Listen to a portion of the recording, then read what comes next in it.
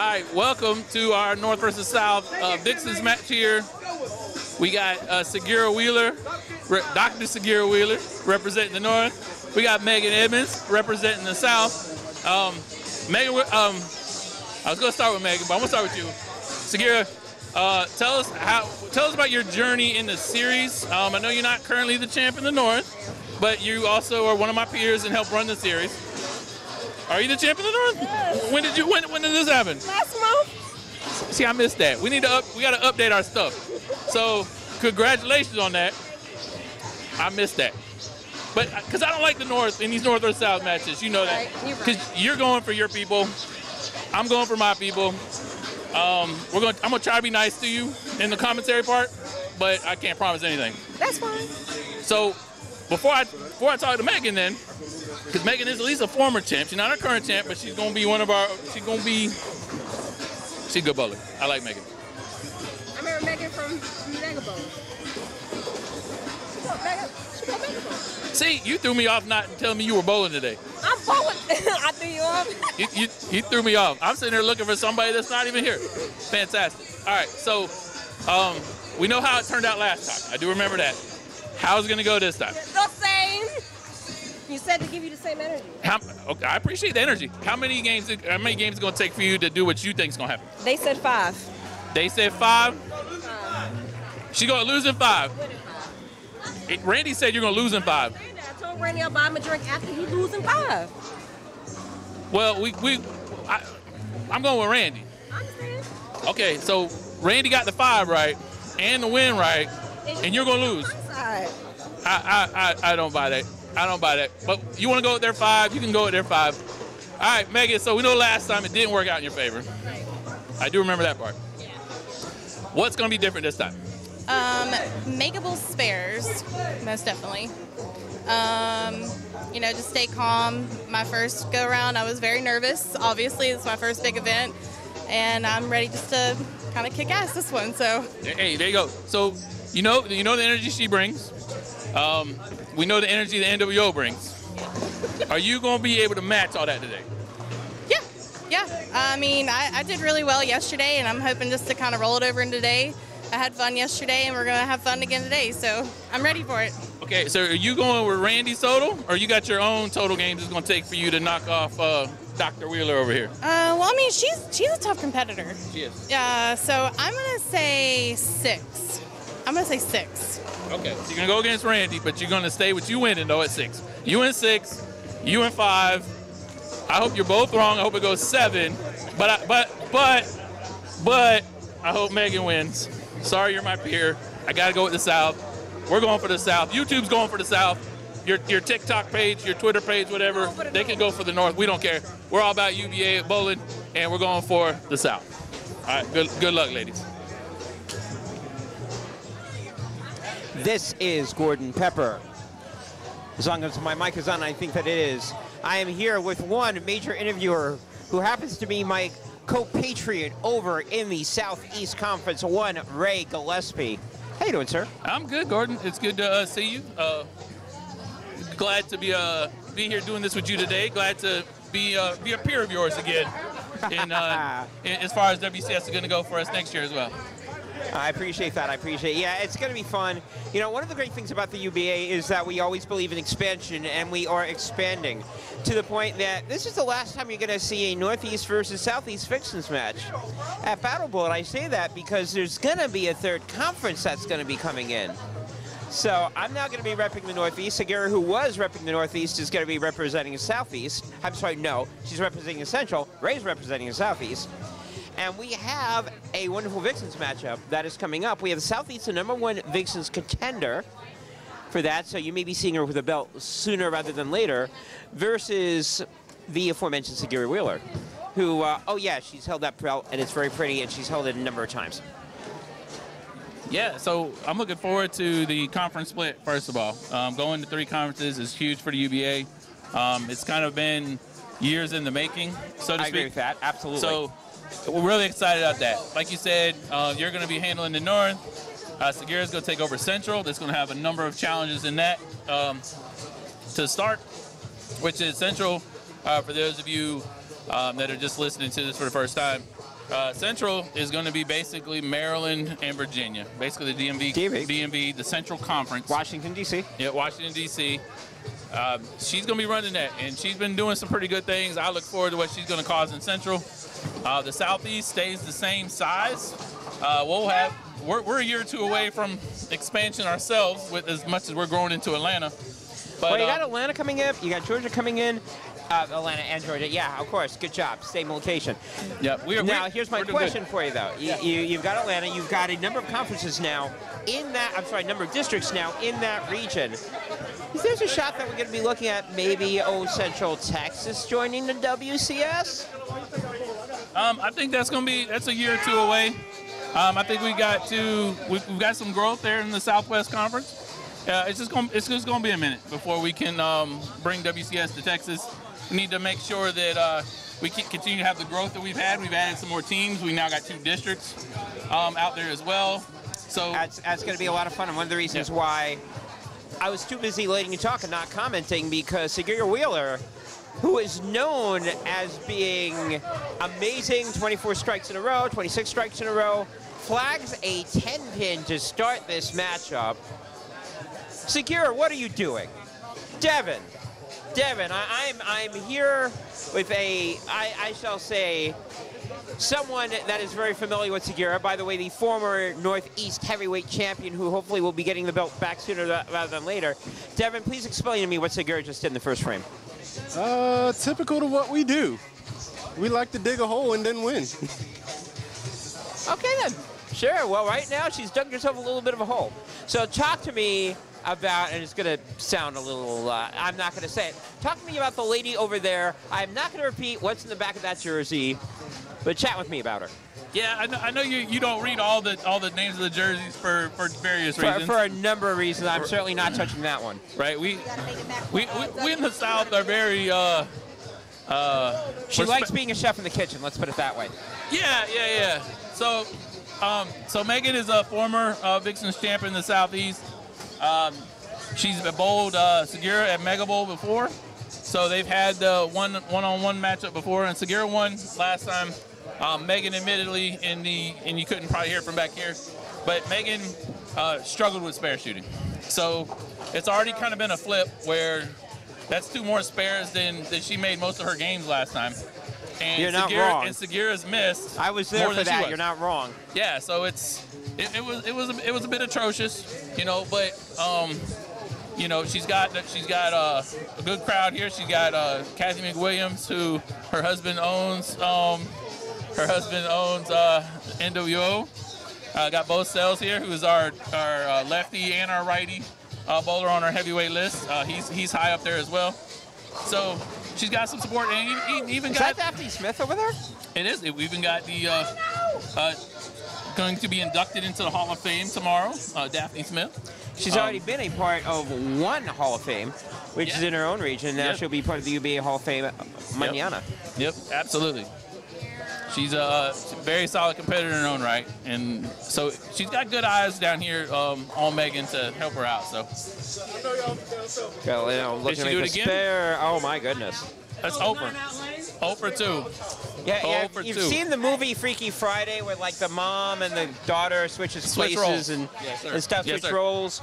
Or there was one horror movie that was based on that, where the final girl and the serial killer sort of switched bodies. Right now, are you sure Sagirah is not currently sitting down and we have Meagan currently bowling? Yeah, this is really weird because it's like you said, it's the whole Freaky Friday thing. It's the complete opposite of what we saw last time these two went. And that's the Sagirah that you know. You can't miss corner pins and spares when you get them all down in the first shot. Right. That's like if you're not going to spare it, get them all the first time. So. Yeah, so we have a number of people now from the Central Conference starting to chatter a little bit. It's funny because now they're talking smack at her. Yeah, and they will. Randy McWilliams, that's his thing. He's always going to talk. He talked a lot to us last year when we knocked him out of the playoffs. Let's go! He just likes to talk the talk. And there's nothing wrong with that. Oh, absolutely. Not in this environment, man. Talk all you got. Everything you got to say, bring it. We're here for it. Yeah, right now Meagan up by 21 pins as we go into the fourth frame. For those of you that have just joined us, Where have you been? You've sort of watched Frankenstein Unbound so far at the beginning, where neither bowler was really alive. Now they're starting to be alive, throwing strikes here. Meagan looking for 2 in a row. That ball's got to hurry. It does not. 6-pin. Oh, yeah, that came off the spot really bad there. She's going to have to make an adjustment. And I'm not, listen, the people, the quality of bowler back here that are going to keep her lined up, this outcome is going to be a lot closer to what she said in winning in 6 than the loss that she took at Sagirah's hands last time. So, well, she's done something so far that Sagirah has not done yet, which is make a single pin spare. Yep. Now again, Sagirah being known a lot for throwing strikes. You know, we talk about baseball. Chicks dig the long ball. Well, in this case, bowlers dig the long strike. Yes. And she can string. When she last time that she won the title against Hernie Hannibal, she had 26 strikes in a row at one point. Now she's looking to make it 2 if that ball buries in, and it does. Yeah, there you 2 go. in a row for Sagirah Wheeler, and all of a sudden, that 21-pin deficit is now an 11-pin deficit, and threatening to be less than that if she can throw another one. And we'll give a shout out to her sponsor of Hammer and L1 Apparel as well. Nothing hits like a hammer. Nothing hits like a hammer is what they say, but it's not very good at shooting 10 pins apparently. Well, right now nothing's going to hit like shooting 3 in a row. That ball's got to hook up a little bit. It does not. Got a little bit of a mess there. Yeah, she was right of the spot. She was right of the spot that Meagan hit that shot hers up. So a little tricky maybe already on 13. We'll see how it goes. Well, she does cut the deficit down a little bit. However, because of the bad lead, it is 15, and ooh, she almost missed that one. Yeah. Still hasn't hit a 1-pin spare yet, but she has finally done a conversion. Yeah, that's pretty good. The 6 spare is better than a 9 out, so that is true. We're good there. 6 spare is always better than 9 out. Meagan right now clean, and clean means she's up by 15 pins at this point. That's what the result is. Sometimes being clean, you don't have to throw strikes. If you can fill frames, you're forcing the other bowler to strut the carry, and if they can't, that widens the gap. Here comes Meagan. Looks that good. ball's got to move, and it does. That was a very good shot there by Meagan. So she's got the last 2 on the right lane. Now it's a matter of she got the right adjustment on the left lane because she hit her weird spot on 13. Hopefully she's moved past that and we can see the first double for the South of the weekend. And if we get the first double from the South of the weekend, that 15-pin lead will now be 25. Because again, Sagirah working on his spares. We start the second half of game 1. That's light hit. It goes. Very nice. There we go. Goes for Meagan. She, as you said, she is looking to avenge a defeat at the hands of Sagirah Wheeler. Part of the reason why she had that defeat, as you said, for her, making 1-pin spares not mandatory, optional. Yeah. Now she's made it mandatory. She has not made a forcible error yet. Sagirah Wheeler's already made 2, already down 25. Ooh, There's a strike. Good, yeah. Okay. Sagirah's done playing now. Don't play with your food. Yeah, they're gonna turn this into a strike fest here. Well, she's gonna have to, because if she doesn't, she's losing game 1.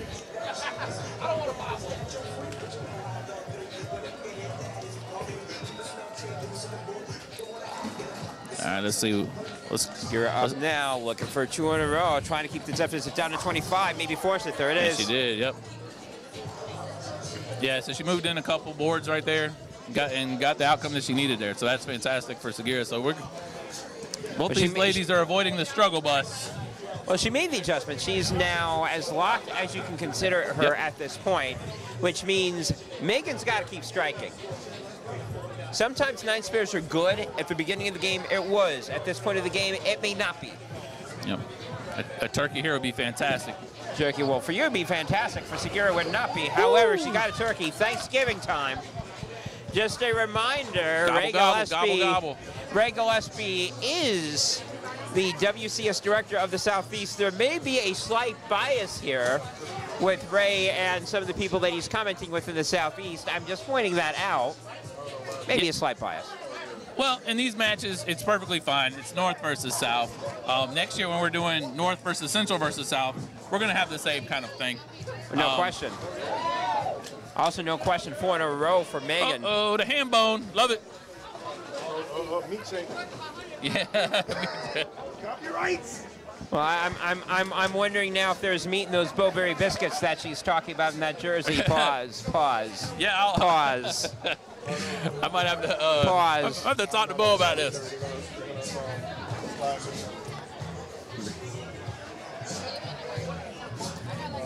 Sagirah Wheeler right now looking for 3-0. What? Again, she's almost had a major disaster. However, that's not really good for her.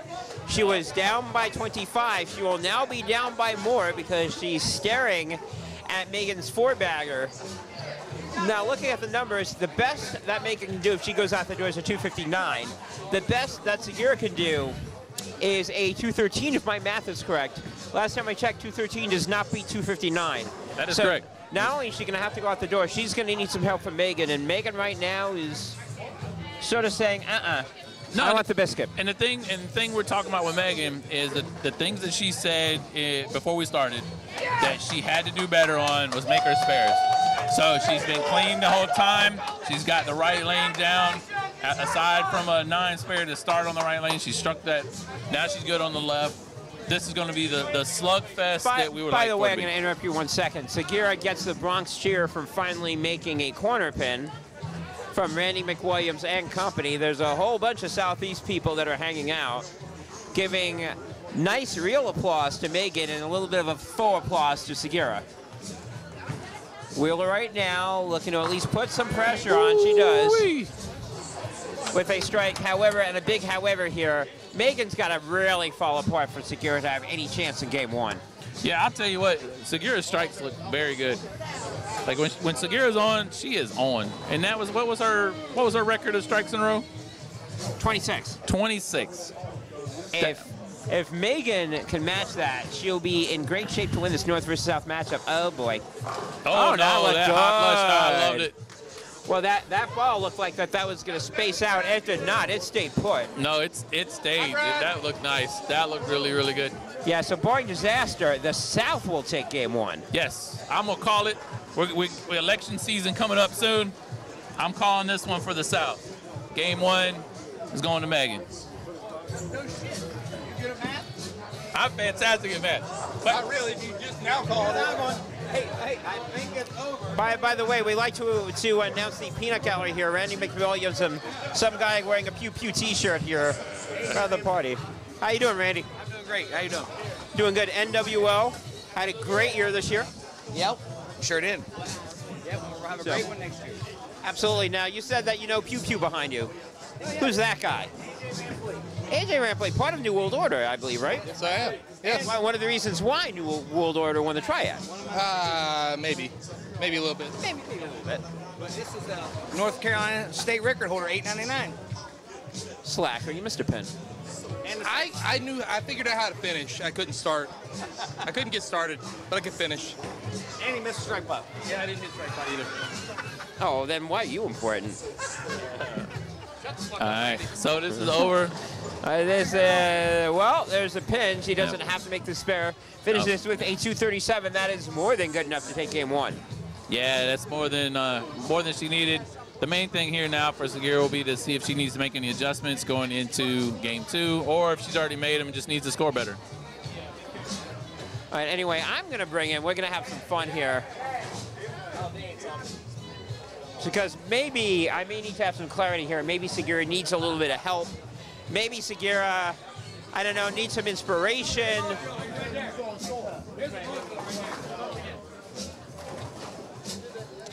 So, you know, I may have to bring some reinforcements over for Sagirah Wheeler. So someone who is very, or should be very familiar with Sagirah Wheeler in the Central. By the way, someone from the Central Conference, Mr. Mike Shaw. Hello, Mr. Shaw. How you doing, Glenn? What's going on? I am a little familiar with SAG. We were just over there talking, as a matter of fact. SAG, you never know what you get. SAG brings this energy, but her demeanor never changes. So you never know if she's like really engaged into the match, or if she's just here taking her turn. But we all know she's trying to win.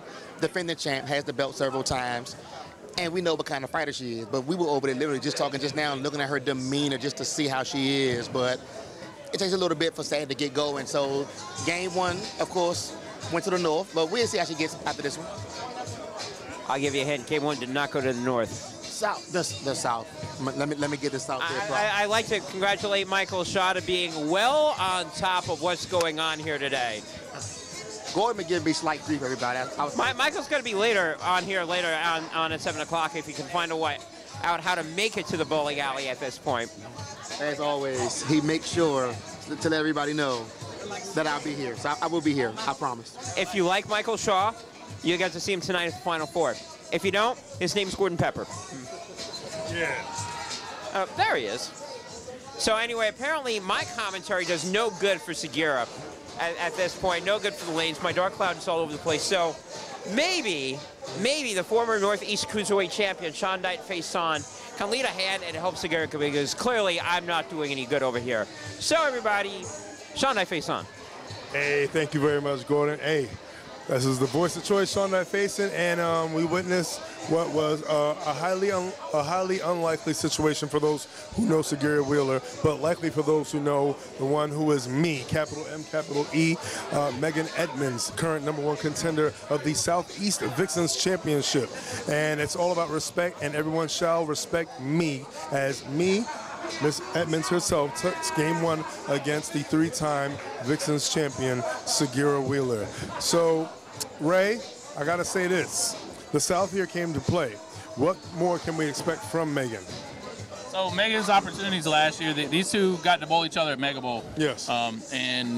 Meagan just couldn't make a spare, save her life. And clearly, clean game 1. Sagirah struggled early. So Meagan's just going to have to keep it going. You know, she's got the right people here. And Sagirah's got some people here, but Sagirah don't get the trash talk that Randy McWilliams will come down and provide for his team. So we'll see if Sagirah can, stay focused because she's a peer of mine. You know, we both have a conference for the WCS. And so I know exactly what you mean when you say how she brings the energy's all the same. She's hard to read, but her energy level is there. So she could turn this on. She could go 300 the rest of the way. Yes. On this girl, she's that capable. It doesn't bother her like it will other people being down 0-1. She's gonna be on it, and being on it is what you got to be at this level, and that's why Sagirah's been the champ a lot. And then when she has lost, she gets it right back. Next chance she gets up there, bam. She's right there. So. Oh yeah, she's definitely a giver in terms of opportunities, but a lot of times, she will squash on anybody humbly. Oh yeah, absolutely. Yeah, and I like to talk about things like styles and similarities. I noticed that there's similarities in their styles based on where they play, the area they like to touch. The differences in their styles. You see a lot more rev power, a lot more at the bottom of the ball. As Sagirah generates a lot of rev. Unfortunately, she's not getting carry. Also, with Meagan, stroking up the right side of the lanes. Very, dare I say, a kiss game. A keep it simple, silly game. To the point where you will always keep the ball in play. And when you're in play, you're always in for an opportunity, and you're never really out of an opportunity to get a W. Yep, and that's the thing with the high rev bowlers is you're more than likely to have the washouts. You're more than likely to miss. You miss big. Yes. You know, when the kiss method, like you said, when she misses, it's not that big of a deal. Exactly. And that's why her spare game has to be on. Yeah, exactly. Because she's going to leave a corner pin. She's going to leave a 4. She's going to leave a 6. She's going to leave stuff. Yes. But she can't open.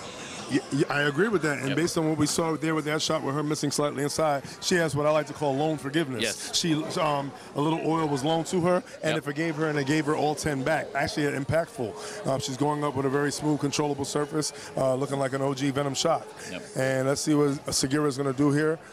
One thing about Sagirah, it's not about how you start, it's how she finishes, and she's one of the best finishers in the game. Yeah, she's the Mariano Rivera of the women's series. Oh, there you go. And you know what? Mariano, in the 10th, usually there's a lot of X's. Only thing is, those X's mean strikes for negative. These strikes are absolutely positive. Dare I say plus. Yes. And we all know a strike is plus the next 2. Yeah, she's going to be on it. Like, there's no doubt in my mind she's going to go 220, 230 the rest of the way. Yes.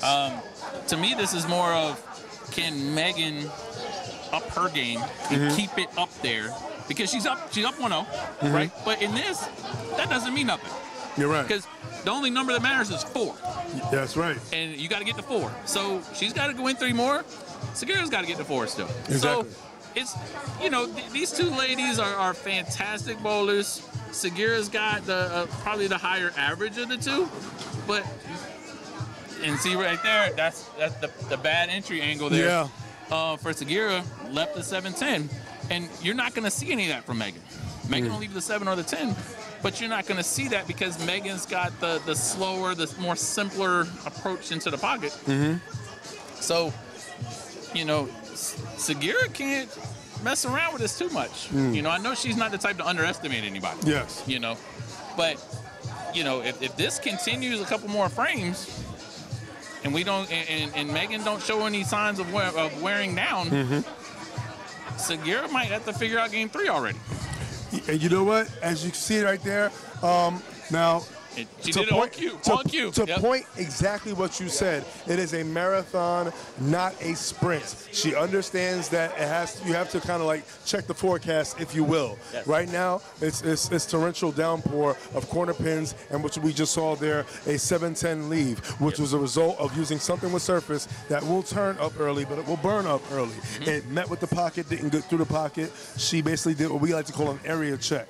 Even though one pin could maybe hurt, we don't know. It's all about who gets to 4. And she's looking into the future, and she knows she wants to rain down some more strikes on Meagan. Now, what Meagan needs to do, keep her foot on the gas pedal. She has an amazing opportunity to add another notch to her already accomplished belt. She's the #1 contender for a reason. She is supposed to be here. If they weren't here, that means they're not. So let's see how she maintains her composure all over that 4-pin. Yeah, and the thing is so she's not going to count her chickens. You know what I mean? And that's the thing about both these ladies. They're both very humble in what they do. They're not going to talk a lot of trash to each other while they're bowling. That's not their style, per se. They'll let the carpet do the noise for them. But, you know, Meagan is just very simplistic in what she does. And she's in the spot now that she's up. All she got to do is bowl the best game she can. You're right. So there's so many people. I know you've seen a ton of these matches too. I've seen a ton of these matches too. We both bowled in the series and stuff as well. Is you get people that get lost in they're up 1, down 1. They're behind pins. Pins don't matter. They do not. The number 4 is all that matters. The number 4, getting the 4 wins. How you do it? You can win 4 games by 1 pin. You can lose the other 3 by 100 apiece. Yeah. It does not matter. That's the beauty of WCS. Yeah, that's the beauty of it. And when you talk about losing by small margins like that, it comes to a matter of did you lose or did you get beat? And there's a big difference between losing and getting beat. Losing, you know, you lost a little sauce. You know, you didn't do what you know you should have done. But getting beat basically means that you threw a haymaker and they got up before 10. Yes. Yeah, and it's just like back to the 7-10 that Sagirah left on 13. Like, she did it to get ready for this shot right here. Beautiful. You know what I mean? And that's what you got to do in this. You got to forget. You got to have the memory of a goldfish. Exactly. You know? I'm sorry, what did you just say? Memory of a goldfish. I'm sorry, I can't remember what you said. Memory of a goldfish. Okay, cool. That's right. hey, memory of the goldfish. Hey, listen, huge Ted Lasso fan, you know, so, you know, you'll hear some of them quotes all day from me. But, you know, learn from it, which she did. She didn't need to pick up the 7 or the 10. And bam, there we go. And right there, a great response right there by Meagan. And that strike that Sagirah just threw, honestly, based on the velocity in which it was thrown, I feel right there that was a message sender saying, you better keep running. Yeah, Meagan is not going to leave a door open. No, she will not. Sagirah's going to have to kick it open. Yes. And then Meagan will probably still get in the way of the door and not let you move first. You're going to have to kick it twice. Well, I'm from New York, so you know you got to throw in a Timberland to knock that door down. There you go. Yeah. Full force frontal kick. Yeah. Sometimes you got to lean down and tighten them laces. You know what I mean? You don't wear them tight all the time, but you got to tighten them there when you got to kick that door in. Well, even though we're talking about tighten laces, that was a loose fit strike, but strike nonetheless. She got the mix. And shout out to the DJ here. Apparently, Meagan is also a DJ, the way she makes those pins up on that 5th frame strike. Yep, and thing is too is like they're gonna talk to her about that and making sure that she knows what she did wrong there. Meagan's good enough to where, you know, she knows already. Sagirah, she almost left that 10. Yeah. She almost left that 10. But that was a fresh surface with a little more back end work. Yes. She's definitely knows that the back end will work for her. She just has to find the piece that works for her hands. If it works for your hands, if it works for the back end, it will work on the pins. Yep. So now it needs to keep working. And then what happens is, or what needs to happen for her, is that Meagan needs to blink.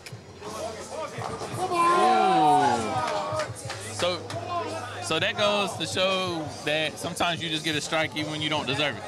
Because that was really, really light. Sagirah's probably, you know, she'll admit to it after the fact, maybe, that she didn't deserve that one.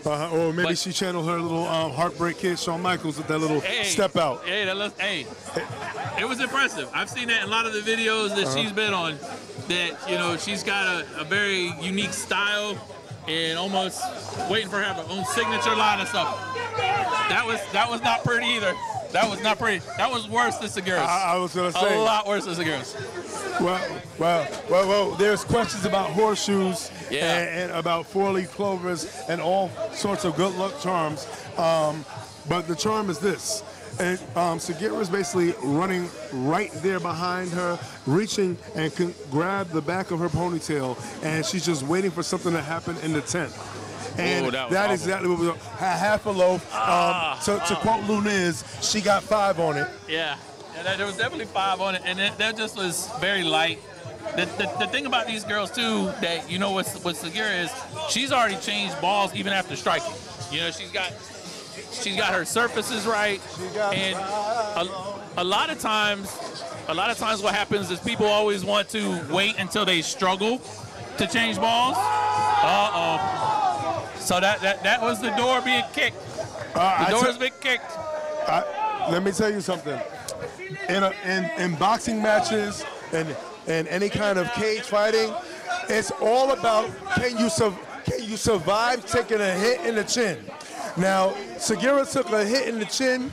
Yep. She swole up, but she can still see. And right now, her corner, they're working on her. And Meagan's corner, what they need to do is keep her head in it. Oh! I told you this! She's making fucking pancakes right now! She's making pancakes! IHOP, baby, IHOP. Put the pressure! Is that what you said? Put the pressure, little guy! And the NWO is making a lot of noise out here. The New World Order is out here causing a ruckus. Yeah. And you see, got Troublemaker here.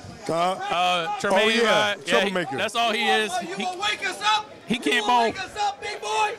He can't bowl for nothing, but he's a good carpet guy. Whoa, can we talk about the fact that right now y'all must be carpet tag team champions the way y'all are out here. And let me tell you something. The carpet is effective to some point.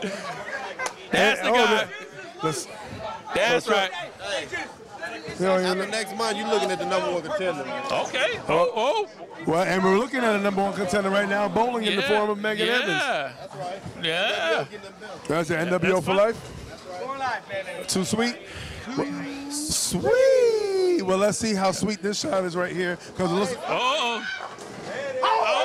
Well, it may not be so sweet, but right now it shows that she's high-powered, and that is definitely sour power if you're New World Order watching that last shot. That's two on that left lane that she didn't deserve. But these ladies got the strikes on the board. That's all that matters. Yes. And like I said before, I'll say it again. Where are the Vixens in the heavyweight list? Because they need to put some pressure on some of the heavyweights next. Ooh, light again. God, come on, Meagan.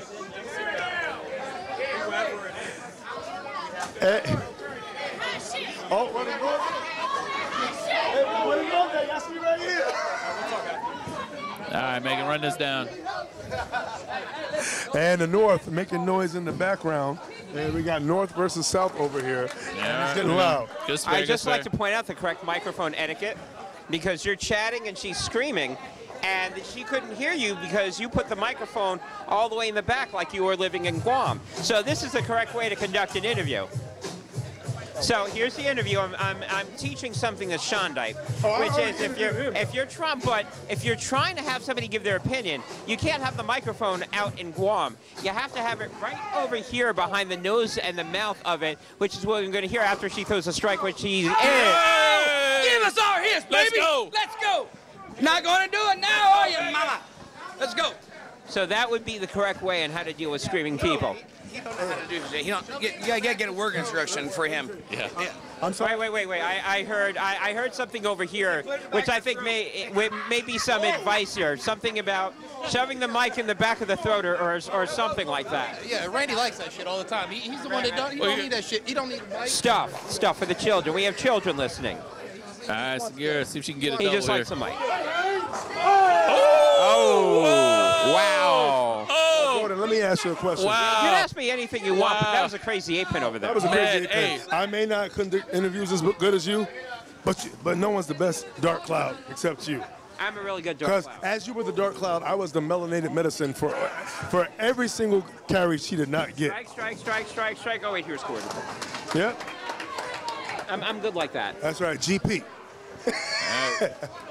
And GP means good positioning on that last shot. Unfortunately, did not get the carry on that. Now, here's what we have. What's the situation in the 10th? Here's the situation. The situation is Sagirah has control of her own destiny.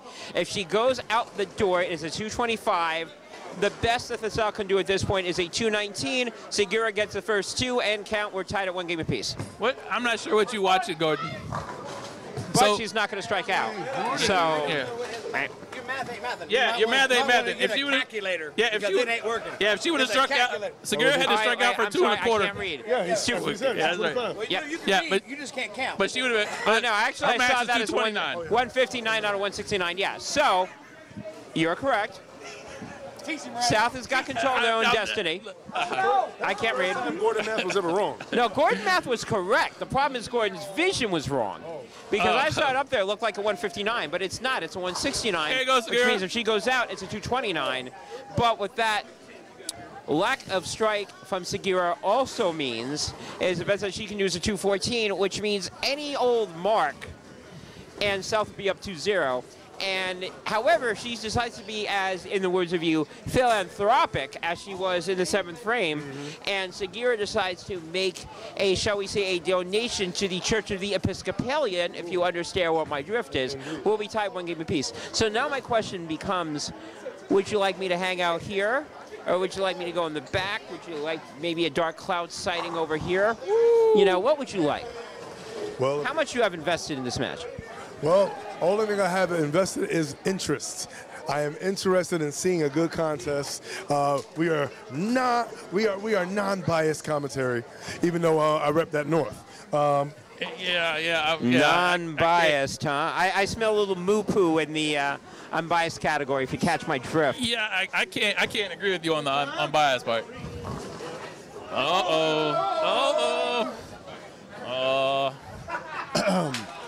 And a hush goes over the crowd. That wasn't good. That is not a good situation. But so now, although Meagan had... The game's over, Sagirah wins. Yeah. Oh. Yeah, because the best she can do is... Because my bowling math is actually pretty good here. Ooh. And it is indeed now 1-1. Anyway, but the best that she can do, because she didn't throw a strike, 219. Yeah. No, 199. No, you're right, because I can't friggin' read. It is 209. It doesn't matter. She needed the strike, didn't get it. Sagirah wins, we're tied 1 game. Yep, and we are here 1-1. And we are here to have a lot of fun. Because Gordon likes a certain number when it comes to these 1-on-1 matches. But by the way, that was a dark cloud sighting over here since he needed the strike and didn't get it. Oops, game over. You're welcome. Yeah. So I'd say take your ass back there somewhere. By the way, my 2 favorite words, Game 7. I love me some Game 7. So the only bias that I have is I want to see Game 7. So you may see if it's Game 6 and someone needs to win Game 7, you may see me biasedly or unbiasedly or subconsciously rooting for whoever's trailing to win Game 6 so we get a Game 7. But I just want to see a good match. Ray, what you want to see, Ray? I want to see a good match, too. Game 7s are pretty good. I just want to see the South win. I could care less if it's in 5, 6, or 7 at this point. But, you know, I'm just going to do a GoFundMe page, get Gordon a calculator for some of his math. And maybe I'm going to stop at a Dollar General and get some of these elementary school reading books for him as well. For all of the times that I have corrected you in the years, and he's laughing, so he absolutely knows that I'm right on this. for the mathematical skill set. By the way, my math is fine. I just apparently need new, stronger contact lenses or maybe walk a little bit closer. My math was certainly correct in that 10th frame when you guys bleep that up. So anyway, back to Ray. With the French toast. The fudge. Yeah, we're going to see what if the South can fudge up this here. Well, and, I don't think we want the South to fudge up. Well, we're going to take out the D in that and just leave it as a fug. Pause. But that's good. Exactly. Exactly. The pause is very important right there. Yeah, very good. But you know what? You cannot hit the pause button. You got to hit go. You got to hit play, and you got to stay in play. So we see a surface change right there by Meagan. Yes. Meagan does not need a line change. She just needs something to pick up in the back. One thing that I could definitely tell about all these great competitors here, both of these ladies, is that they both have good foresight in terms of transition, and stay focused on your mission. Yeah, I think game 2 is going to be one that could be one of those ones that Meagan could come to regret because, you know, she was up, then she was down, and then she was back in the spot to where that Gordon didn't know that she was in, to where she strikes out is over. And she ended up opening. So that's a big, that could be very deflating. It could have that balloon effect to you where it's like, ugh, I should be up 2-0. Yeah, I call that the pirate syndrome, sunken chest. Yeah, sunken chest. There you go. And so the main thing now is like she's got Bo down there talking to her now. Which do you want to talk about Meagan's jersey? Oh, you know what? Let's talk about that. Oh, she loves Bowberry biscuits. Yeah, and so that's her guy right there, Bo Sells.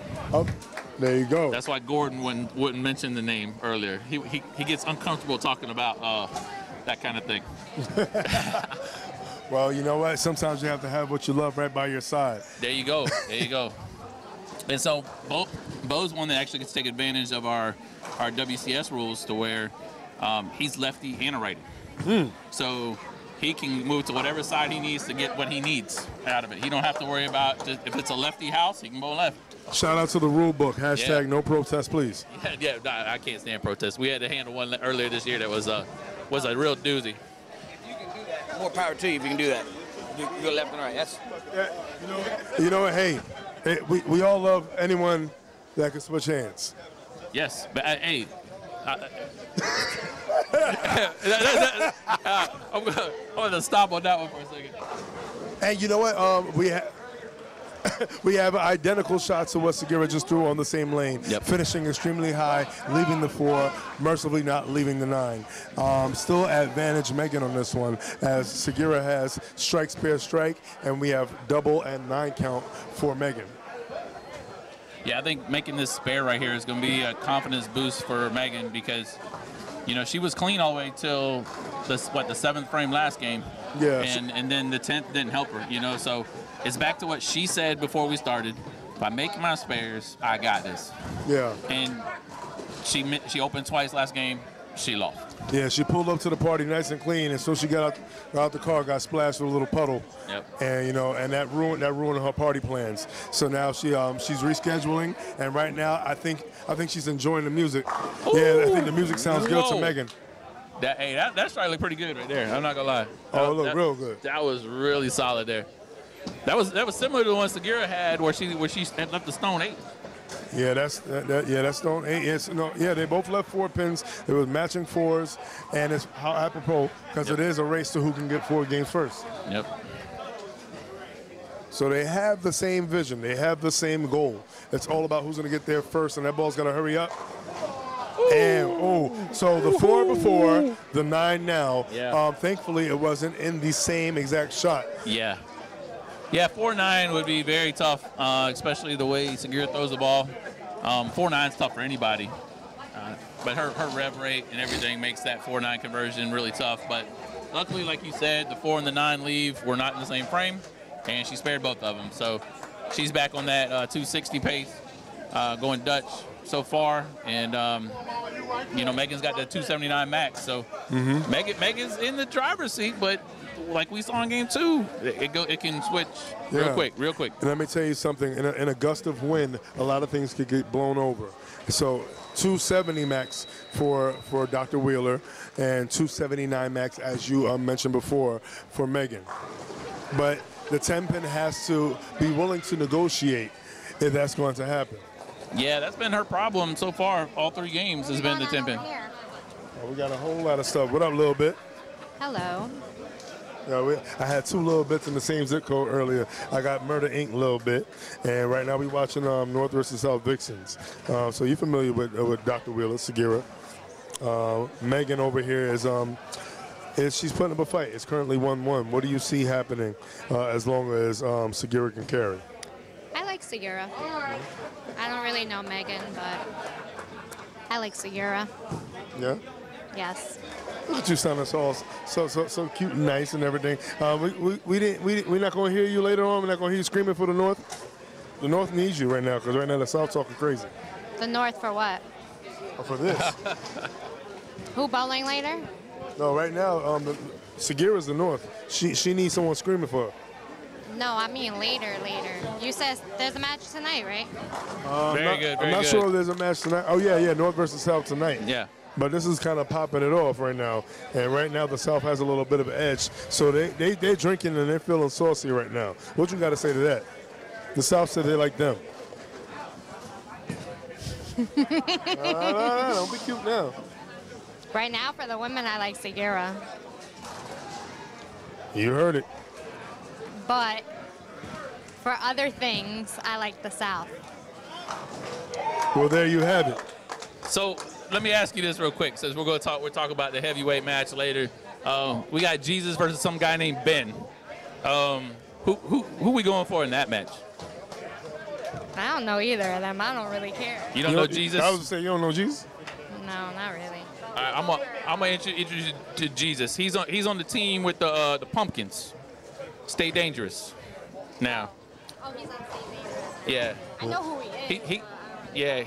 He left goat with the quickness. Well, oh my goodness. Woo-wee. Well, jeez.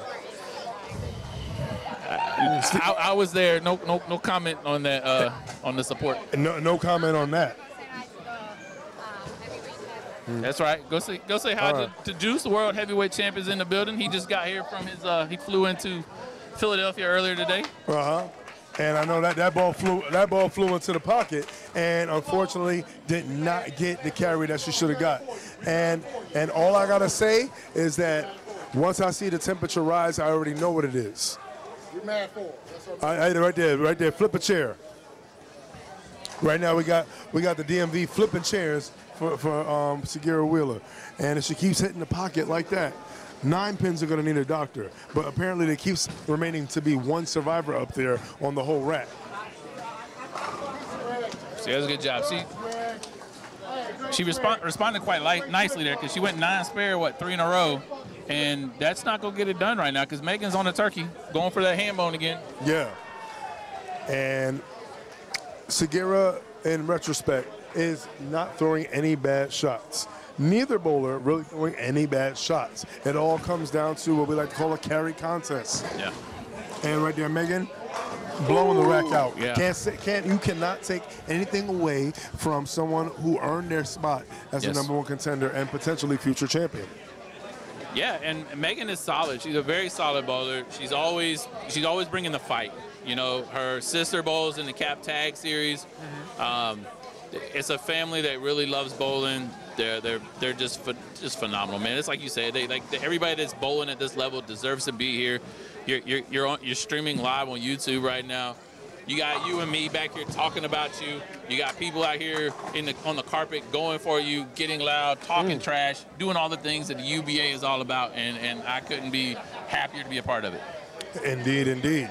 And what we see right there is a, well, if I may use your namesake, potentially a ray of light for Dr. Wheeler as the 7-pin stands up, and that's definitely gonna be a spare conversion. Very nice. But the story is this: if Sagirah can go sheet, as we like to say, and we continue to see taps, we could see a similar situation that just happened in game 2.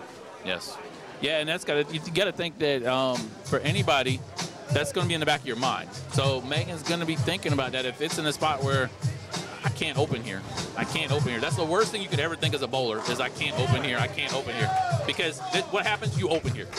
Yes. You know? So she's got to just keep all that clear, keep it out of her mind, and just do what she's doing right here. You know, Exactly. Sagirah she's gonna probably go sheet here for 238, right? But she's still in the driver's seat. She can go 258. So all she got to do is do what she's supposed to do. Yes. She's going to get to finish first. So put that pressure back on Sagirah. Don't let Sagirah put that pressure on you. You put the pressure on her. The plate's in your hand. Just do not drop the plate. Yeah, the plates are very fragile. And Sagirah basically knowing that she's behind, but still making her opponent think about it just a little bit. Yeah, Sagirah's very humble, but she knows about mind games. You know, she knows what she's doing. You know, she knows that, you know, just that extra look back, like, oh, I can't believe I got a strike there, you know, is enough to make somebody go, oh, man, like, she didn't realize that she struck there? Like, wow. Like, Hey, well, one thing about Animal Planet, they show that the female of any species, especially when it comes to tigers and tigresses, they hunt. And Sagirah's hunting for an opportunity to steal this one. And the whole world right now, especially this game, is in Meagan's hands. Yes. Yeah, it's definitely there. And the good part is this time, where it's kind of where in these situations, since we don't deal with total wood, it's a good and a bad. So Meagan can finish this out, and Sagirah can't do nothing in the 10th. So then Sagirah can go ahead and go look at future ball changes and all that kind of stuff. So sometimes, you know, the game count system can cause some issues. Situation. Very interesting situation. A potential, dare I say, tie. Yeah, ties are, the only thing I like about tying is my shoes. I'm not a big fan of tying in There's one thing that I like almost as much as Game 7s is ties. Ties are fantastic. Of course, she's got to make the spare here. Well, we're not getting a tie. No. Mathematically, it is going to be very hard to get a tie at this moment. Yeah, tie is not going to happen. So I'm looking at the math here. If she goes 9 out, no, would not be a tie. Yeah. 4, Yeah, 5, 6, 7, 8, 9, 10, 11. No, she's got to get a mark. Open, no good. 238 finish. 238 finish. Actually, no, it's not just a mark. It's got to be a strike. And it is. 9 spare is a win. That would give her 227. Now, actually, 9 open, we could have a tie. That could be fun. The cloud just gets dark, doesn't it? Yeah, 9 count. Need a 9.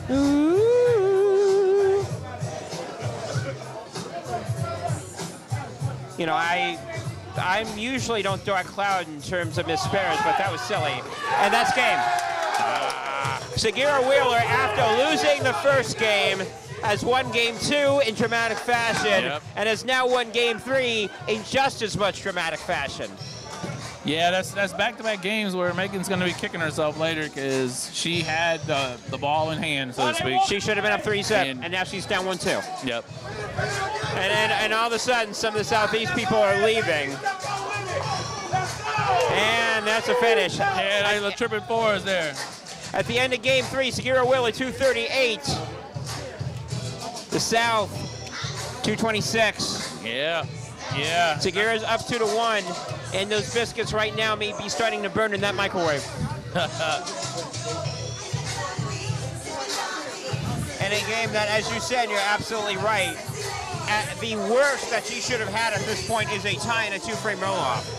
Yeah, that's bad. It's kind of where, you know, Meagan said in the pre-match that, you know, I missed my spares last time. And if I don't miss my spares, I'm going to win. And well, you're right. Game 1, she didn't miss her spare, she won. Yep. Game 2, she missed her spare, she lost. Game 3, she really missed her spare in the 10th frame, and she lost. Yep. As I said, she should be up very least 2-1.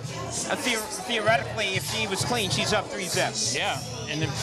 But I like Meagan's support that she has here, keeping her focused. I like it still going a little bit longer than 5. See, that's very good. See, a lot of people at this level are very good with getting back up and throwing another strike. Yes. Forgive and forget. Back to being the goldfish. Yeah. Like we talked about exactly. that. You know? So she just showed it there. Because I know people that you'll see in league that if they bowl like crap to finish a game, it rolls into the next game. Hashtag DNF. And some people are so bad, sometimes it rolls into the next week. You know? But I think that 7 was going to fall forward there for a minute. Yeah. And you know what? Big Mama's trying to protect her house. Yeah. Meagan is definitely still, she's a contender. Yes. I mean, not only just in the sense of her going for the belt, she belongs up there with some of the greats that's currently bowling right now. And she's proven it because she's not laying down. Right. Yes, she has a couple of mistakes here and there, but now if you're her opponent watching this, it's 2 things. You could either think, oh, she can be demoralized if she loses this, or, oh crap, she's gonna make up for it against me, and now I have to deal with a potential storm coming my way after this match, depending on the outcome of this match.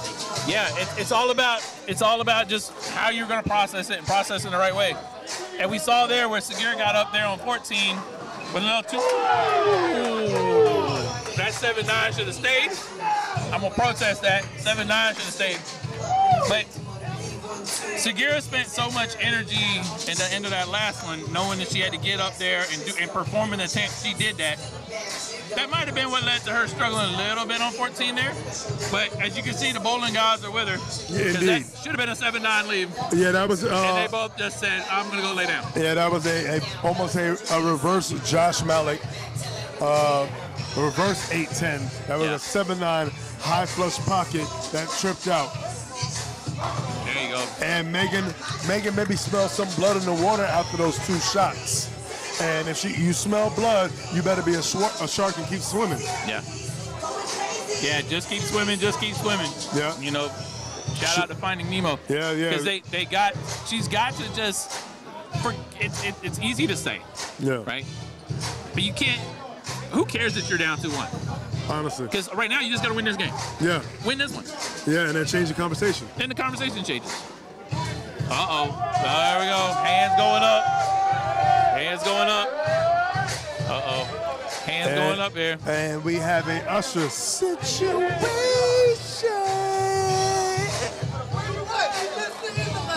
No drive-bys. No drive-bys here. Well, Get this, Meagan. Get this. There's been some drive-bys here during this weekend that have gone not handled, but that was handled very well. Yeah, it's very nice. No powder fresh moments. No. And the way she threw it, that you wonder if it's a situation where she leaves them often and she's got practice on it, because you see a lot of people in this environment, because I know you've seen it, I've seen it. Hell, I've been powdered before because I've missed 5 pins. And she threw that like it was just another pin. No pressure.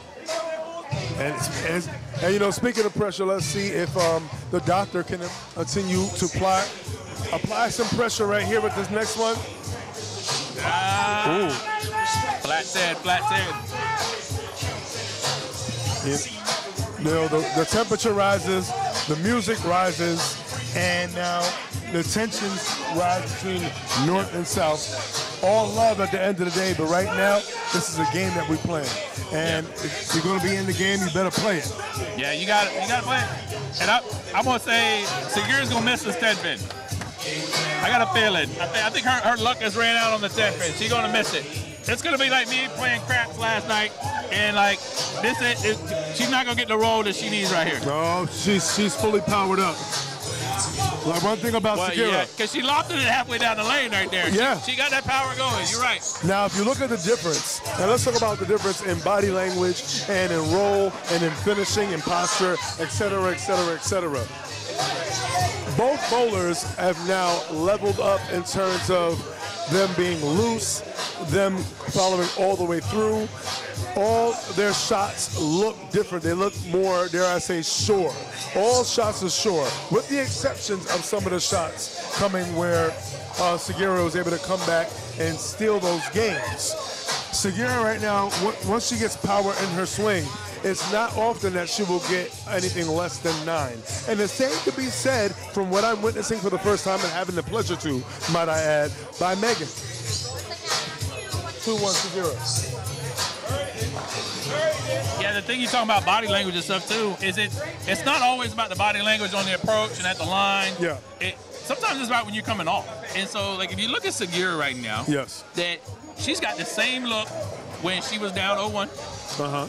She's got the same energy, the same focus on what she's doing, what she needs. Like, she's dialed in. Mm-hmm. Meagan back here, standing off to the side, a little, you know what I mean? Like, there's a little bit of, like, is the quietness a focus? Or is it, does she feel a little defeated?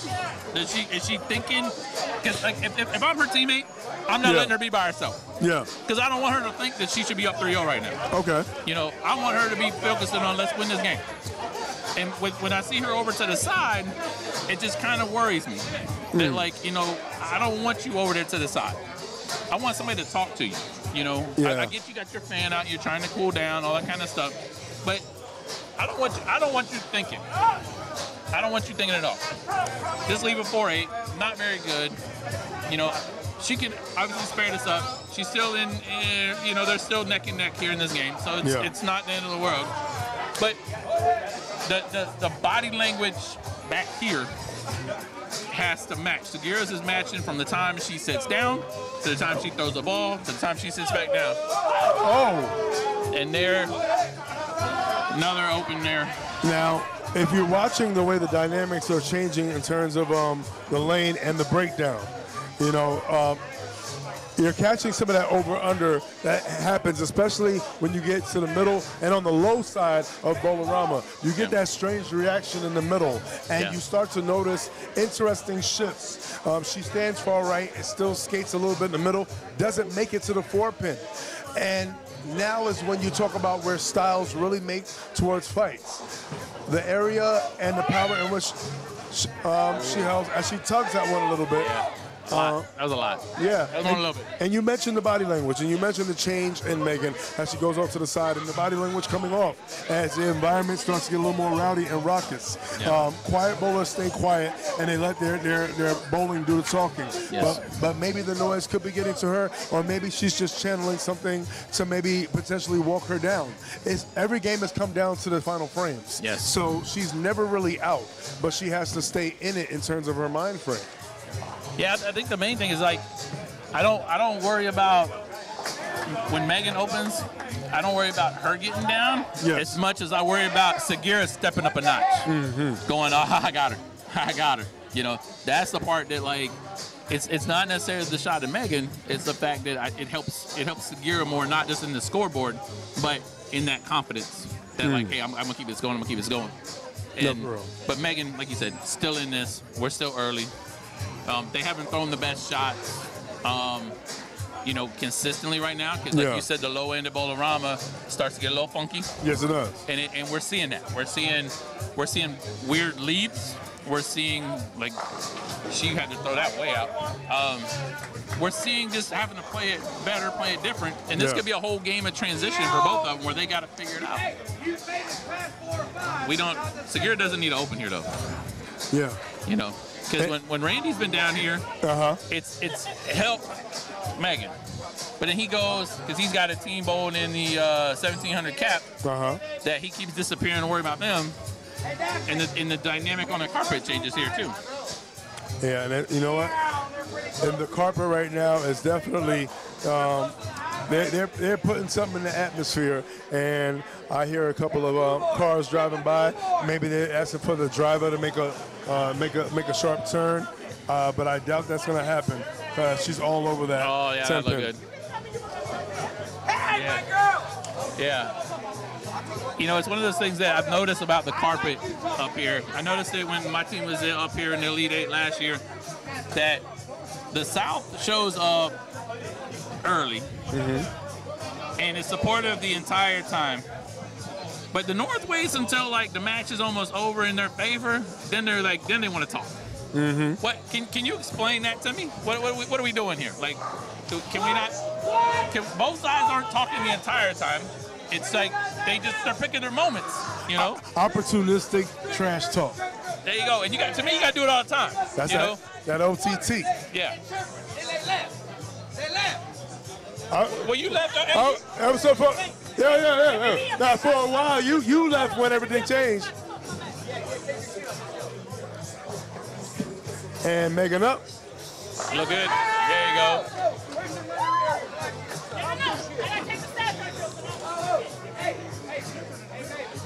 And Meagan right there, all over that frame right there. And you know what?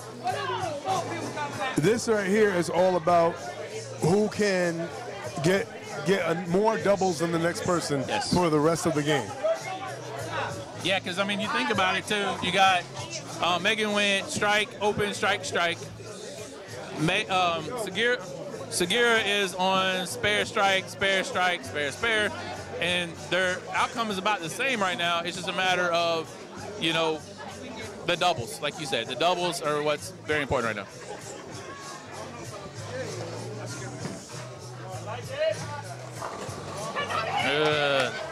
Tripping out that 710. Yeah, that was like a blooming onion right there. They just kind of all just. Well, you know what? Yeah. Well, onions can make you cry. Yep. And the thing is, too, is I guarantee you, Sagirah makes an adjustment. Even if she threw a strike, she'll make an adjustment on that right lane. Because she has to, because that's not going to stay there forever.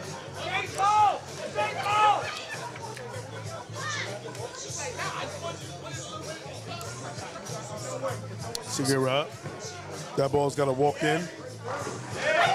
And walks in real nice. Uh-oh. Yep. Oh, and Big Mama's talking. Big Mama is here.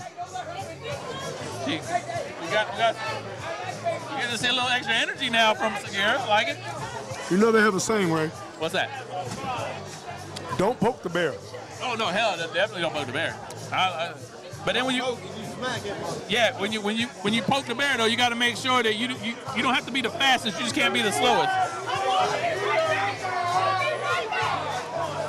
And so that's again where when it's been in the spot to where Meagan can take over the game, she throws a shot like that. Because Sagirah can only do 239, and she could have got 247. Mm-hmm. But now Sagirah's sitting on the bench and leading. You know, Roddy Piper always says, that's when you think you have all the answers, I start to change all the questions. Yes. So now, what is the new question? Well, the new question is, can we ask for some assistance in Sagirah opening? That's the question that she needs to ask. Now did overhear Bo a second ago talking to Tremaine back here that, you know, Megan's having some knee issue right now.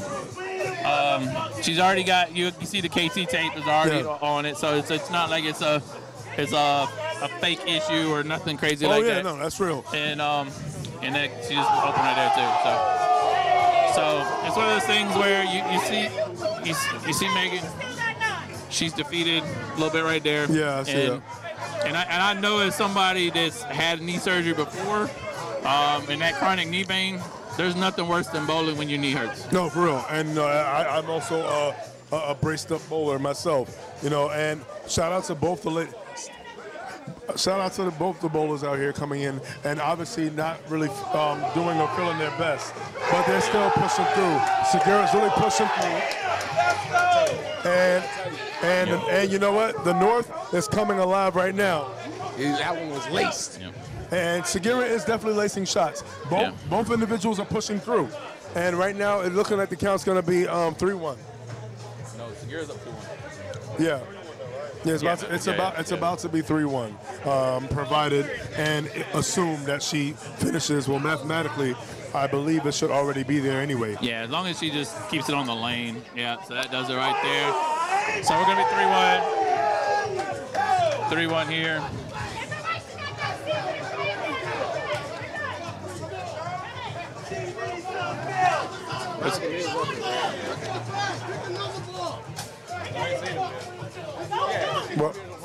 Well, Sagirah right now, potential 239 finish, doing what champions do.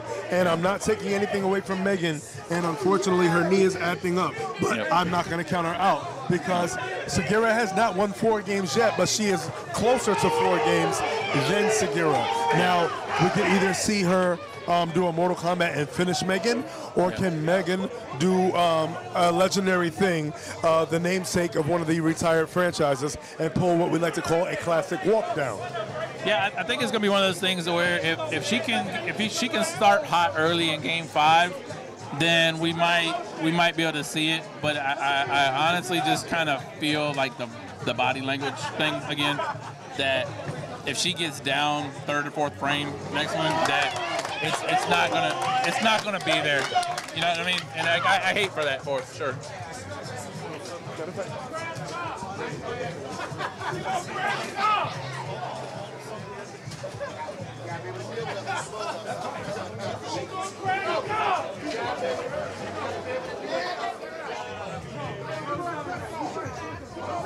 And troublemaker down there.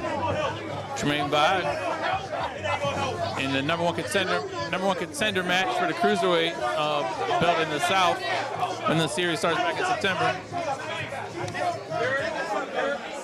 So Meagan can throw a quality 202 here and maybe get herself mentally ready for the next game. Now, this is what you have to have, not only blinders, but you have to have some form of earplugs. Even if they don't really exist, you have to put them in. You have to have laser focus. And you have to make it where it's only you on the lanes in the midst of all the noise.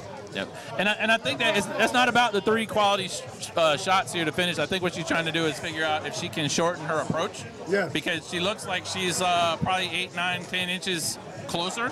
Yeah. And just trying to see what she can do as far as, you know, taking pressure off that knee. Yeah. And me being in this situation, shortening the step, shortening the backswing takes a lot of pressure off anything that's hurting, whether it's your knee, lower back, any single thing. And but 3 shots here, even though it won't lose, I always have what I call those quality low games, where at least if you finish good, maybe you'll start better. Notice that her last finishes were not good. Yeah, they were.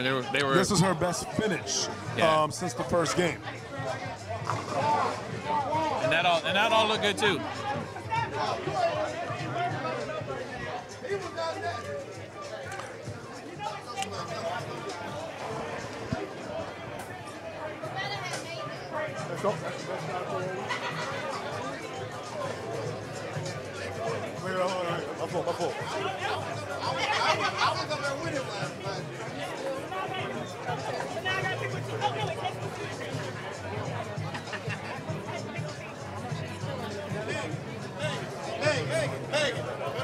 All right, so cut him down right here. So game 5, starting well right here. Sagirah, she can put that early pressure on. Every strike is pressure when you're in an elimination game. Yeah, and this is exactly what it is. This is a win or go home situation for Meagan. Sagirah Wheeler, looking back at one of the carpet crew members of New World Order, and she let them know, and I quote, "This is Big Mama's house." And when Big Mama get to stepping and get to repping right now, she is a lethal weapon. Yeah, that she is. You know, I'm interested to see with these ladies when we go to next year, where these matches are triple threat matches. Because you're going to have the North, the South, and the Central. Yeah. And when you get 3 girls on the lane, and it'll be for all the series, where they get out there on the lane, and it's a race to 3 games. Yes, indeed. You know? And that's going to add a whole new dynamic to all of it. You're going to have 3 different franchises back here on the carpet talking. You're going to have 3 different bowlers, maybe 3 different ways they bowl. The styles, like so much of it's going to be great. But she's looked good. Yeah. She's looked good here when she finished up game 4. She's looked good here at the start. This is going to be good. She's going to fight. She's going to fight. Yeah. And that's all I can ask for. Yeah, you definitely mentioned splitting into those divisions and, you know, getting triple threat matches. Who doesn't love a good 3-way at Battle Bowl? And keep it bowling. I like the triple threat said unholy. Yeah, we'll say that. And what's she gonna say here? And wait a minute. Oh, we got Oh, wait a minute. Where's all the guys at?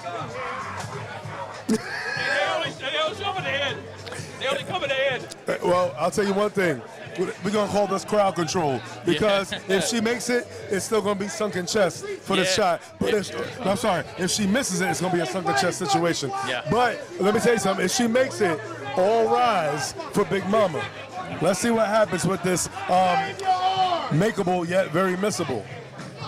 She going for it. All right. Okay. Well, hey, you can do that. You can go for it when you're up 3-1. Yeah, when you're up 3-1, you can go.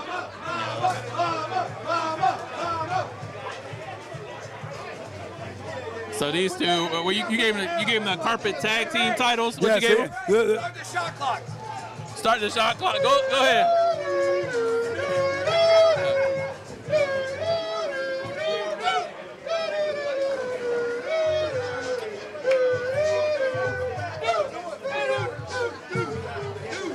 Well, we just played a new game. Guess what key I'm in? And if you can't find it, neither can I. Yeah.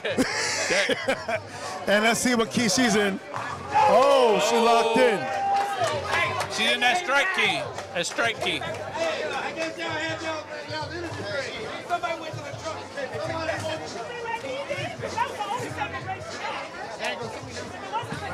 And right now, Meagan trying to pull, like I said, a classic walk down.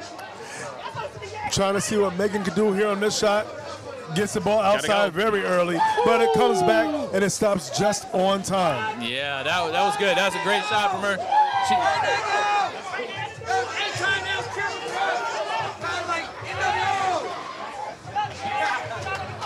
So you say Tynell Tate was cheering for NWO? Oh, wait a minute. Tynell, you cheering for NWO? No. Oh. I told you. Oh, dissension within the ranks. Ray, dissension within the ranks. Did I just see a too sweet to the CEO? I want everyone to win. No, it's Eric Bischoff all over again, man. Eric Bischoff. Oh, man. Shout out to UBA. Battle Bowl has been crazy right now. We're watching this amazing North versus South Vixens match. Tynell, you've seen Sagirah. And Meagan has been making a name for herself here, Meagan Edmonds. What do you got to say about all these Vixens on the list and the ones who are not on the list who should be on the list? I mean, the ones on the list is great. I mean, they're pretty much trying to, work on putting women on the map, and we just need all the other women to just come out and participate, bowl some good matches, challenges, and, just make a name for themselves, get prepared to be on the big stage. Yeah, and no bigger stage than Battle Bowl at Bowlerama each year. And shout out to those going to Mega Bowl as well. This shot going up, and 10-pin standing up for its rights. Pancakes in the evening, he said. Oh, man, tell everybody about that pancake comment. Tell them what that means. Tell them what it means. I think you need to let Randy come talk about the pancake. Yo, Randy. Hey, Randy. Let's see if he calls this drive-by right first. Anthony, watch this. Watch close, Anthony. It's going to be the go.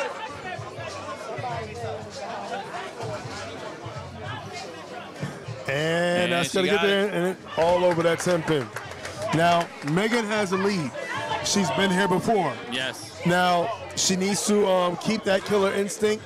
And if I can quote what I heard in one of the matches over on the north side, she needs everything. Not for total pinfall, but for her own mind frame, her own mental, and to take the crowd out of the match. Yeah, and it's every time where we get in a situation where she's in complete control, she normally opens. Yeah. And right there, she was threw a great shot. She threw that as every other shot she's thrown this game. That looked beautiful. That's what she's got to keep doing. Tynell, too sweet. Let's go, Tynell. Tynell. All right, hey, that's one too sweet, too many. Over here, dissension within the ranks, trying to sway the office.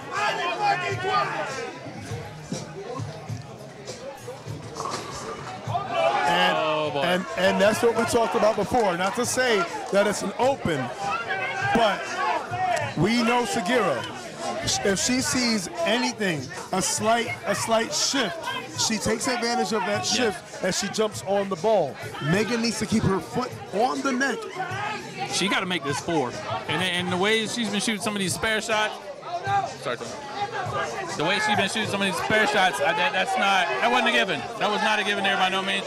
Yeah. She got it, so she's still up, but in a way, the momentum is back in Sagirah's favor. Yes, and I like how you pointed that out. In a way, that does put the momentum back in Sagirah's favor. Sagirah is in many driver's seats. She's driving 2 different buses: the bus to victory for this game, and the bus to victory for this match. Yeah, I mean, she's looking at it like, look, I can go ahead and end this in 5, go ahead and get my 350 and get up out of here.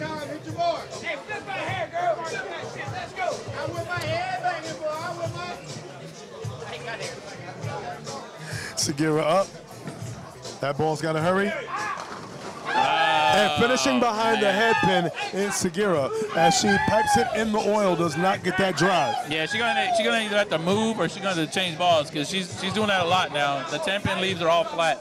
Yeah. So she's gonna have to figure out. I don't know enough about her individual game to say what she needs to do, but she's smart enough that she knows she needs to do something else.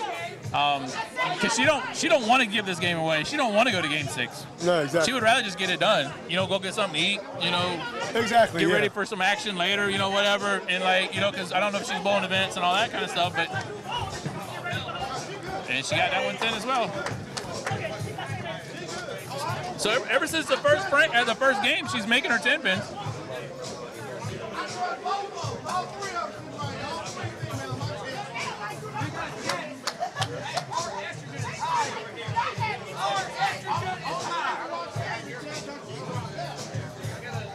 Dr. Wheeler up right now. She needs to stitch it up, and she needs to do some surgery right now.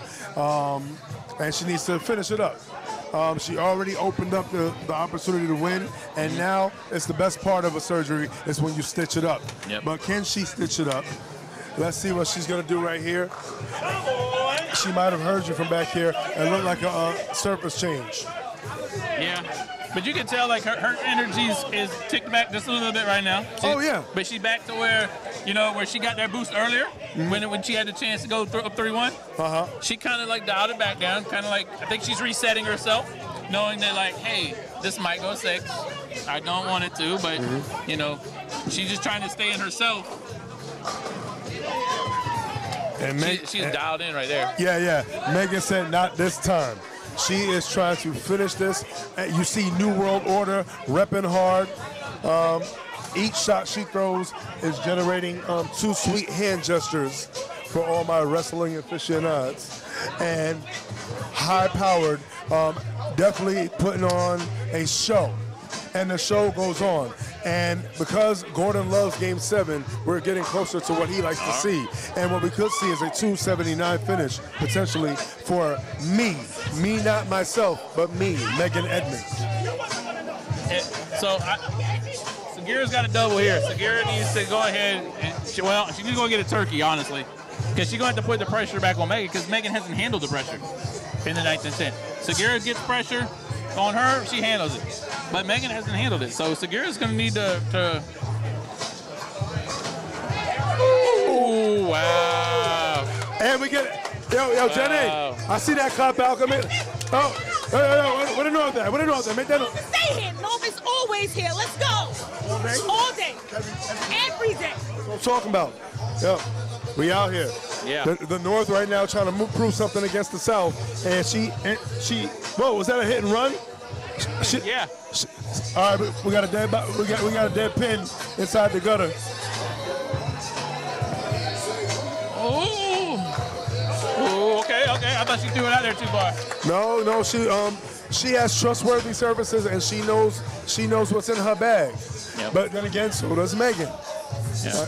Respect to both ladies out here showing, well, even a lot of the male competitors had a strike because we all know in the UBA, a lot of guys don't want to see a lot of these girls in the lane too. No, hell no. Shit, I'm not bold either one of them. Nope. I promise you that.